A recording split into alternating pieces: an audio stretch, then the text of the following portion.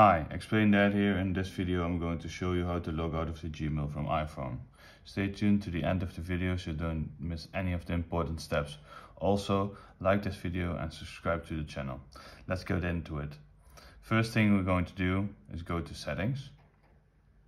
So press settings, scroll down until you see mail. Press mail, then on accounts, and then you see 3 different mails, and Gmail is the last one, so press Gmail.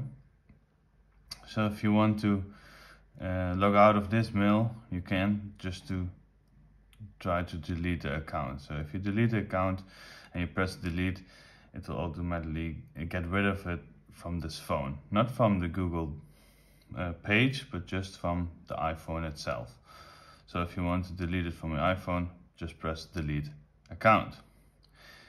So if you have deleted it, the next thing you can do is go to your Gmail account or just the Google tab, press on Home, and then at the top it will say the icon, explain that.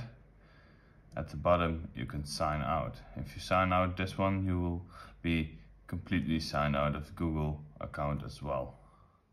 So if you press sign out, so clear data, then it's all gone. And this is how you log out of your Gmail account from your iPhone.